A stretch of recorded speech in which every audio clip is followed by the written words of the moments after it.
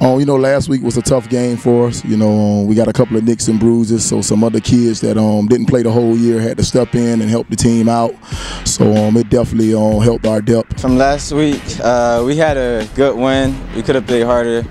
They were a good team, and we just need to dominate this next game. It was a great win. The whole team came together, played hard, and we had some ups and downs, but we came together and played hard. It showed us that we got to be more physical for this week. Show us that we got to work hard. Defense got to move sidelines to sidelines. Offensive line, everybody on the offense just got to play tough. Mindset is one game at a time. We're not thinking about Orlando. We're thinking about Indian Rocks Christian. We can get through there, then we can accomplish our goals. So, when the whistle blew at the end of the last game, only thing on our mind was Indian Rocks. The mindset entering this week: play harder, faster, and stronger. Stay focused and just be humble, and we just got to come together again. Another win. It's just another week. Win. We just come. There's no if or there's no wishes, luck. It's just win for us. We don't need luck. We want to come out there and we want to fight. I don't know his first name. His last name is King, number 1. He plays cornerback, running back for him. So he's their horse. They're 9-3 because of him. So I know if they're going to win this game, they're going to give him the ball as much as possible. So we're definitely game planning for him. The number 1, he's really good. I've seen him on film.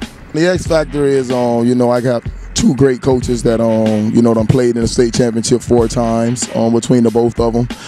Dino Johnson was over there at Miami Northern for 2 years when they went to state, and John Drummond was over there at Northwestern when they went to state 2 years. So they definitely can explain to the kids and let them know what it takes and what you have to do to win a state championship. X factor, I have to say TV. He's a big part of this defense. We have a lot of them, sir. It's just a lot of them. I have to say Cato Nelson. Cato Nelson and Michael Johnson, they showed us that, natural born leaders are always going to be natural born leaders. They're going to lead wherever we are, even if it's at a party or even it's anywhere. If we on a trip, school, movie theaters, they're going to lead us the right way. To win, I believe we just had to play harder than them. We need to cut down on our penalties. Right now we're averaging about 12 penalties a game. So, in the playoffs, you have to play a good game. So we definitely sitting down with the kids and going over film and letting them know the different things they can and cannot do so we can cut down on some of the penalties. Same thing I say, be humble, just come together and just play hard. Play tough, play physical with them. Show them that why we the number 1 team in 2A. Show them that we can do everything in our mind to win state.